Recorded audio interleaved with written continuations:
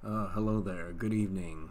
I wanted to talk about something which definitely will have made the rounds in certain circles.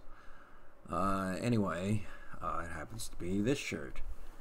As you can see, there's the Luftwaffe eagle. I've covered up the swastika with soy sauce package, unopened. Don't want any stains on my brand new shirt. I posted this up on Facebook with the swastika blurred because Zuckerberg, as well as probably YouTube, do not like swastikas. Like a lot of people, don't understand things. Okay? I mean, like, there are a lot of things that are incredibly bad in the world today and that most people participate in, and somehow they don't think they've done anything wrong, but me wearing a shirt, all of a sudden I've done something wrong, and it's like, well, fuck you. Because I don't mean to point out the obvious things that most shirts are made in either China, Vietnam, Bangladesh, you name it. Basically, the Asian continent. Most shirts are made there by slave labor. So, theoretically, any shirt that most people wear is evil. It's a shirt. Doesn't matter what design's on it. If it was made by a slave, that person lives a miserable life. And I'm not sure if this shirt was made in Asia. It doesn't actually say anywhere that it was. Last I checked with a different product I bought from them, it was made in. It was a different product, but it was made in Czech Republic. So this shirt very well could have been made there. I mean, I don't see why it couldn't have been. Yeah, so it's different. And it's just the hypocrisies. People walking around with smartphones, people walking around with designer shoes, cars that are made in Mexico. Mexico is a very poor country, and it's exploited by the mostly the Americans, but the world as a whole.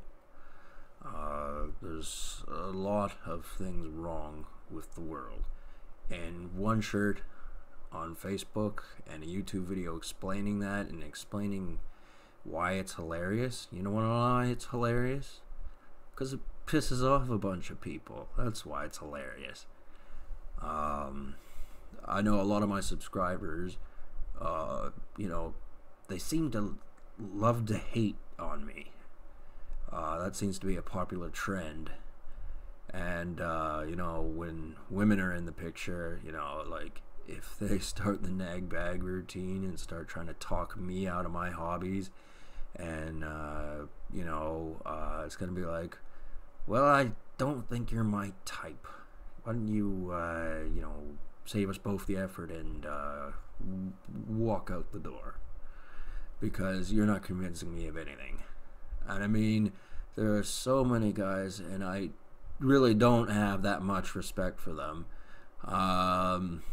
that, they dip their wick in some Asian woman or some black woman or Hispanic woman, and all of a sudden, their mentality towards certain things gets molded and corrupted by the influence of said group of people.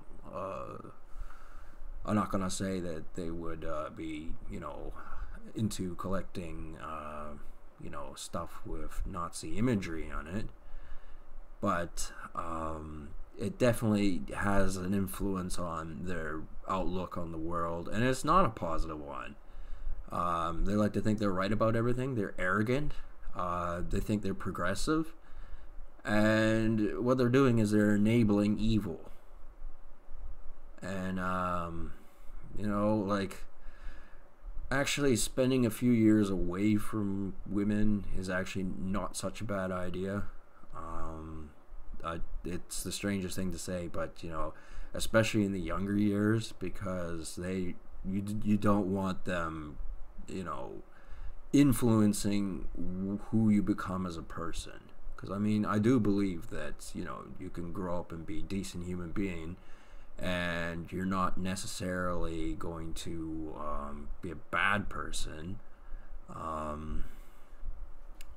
but you will have opinions and, you know, just an outlook on life that is different than what a woman would think. And you know, a lot of people are gonna go, oh, there's 6 million Jews, you know, all the simplistic, oversimplified answers, and the, why don't you just think of the positive, man? Well, I am thinking of the positive. I put on a shirt and it's hilarious because it's pissing people off. I am thinking of it from a positive standpoint.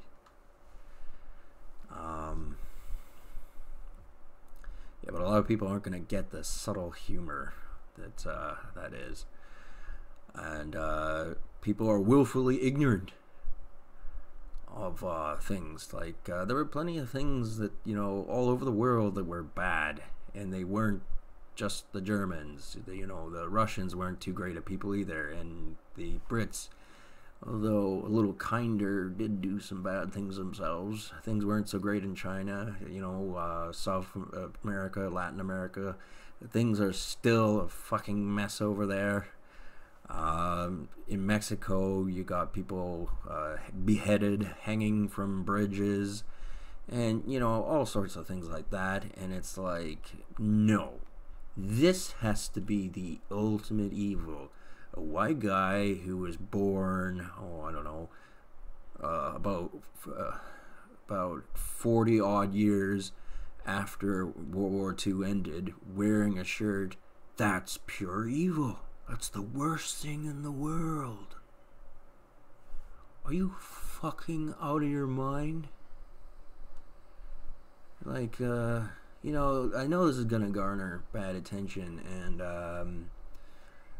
like, there are a few things I could point out that I really don't like, in regards to, you know, the military collecting community, and how they try to, you know, say, well, if you're collecting stuff, that means you're the same as them. No, I'm not.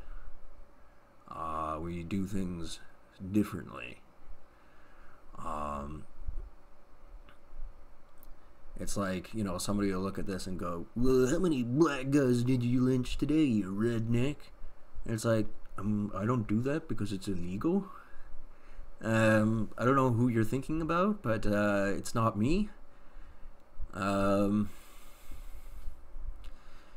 know, it's just people in their primitive understanding, and they're just, you know, the bull and the red flag mentality. They see something and they go off the charts, and, you know, I'm just gonna say what it is.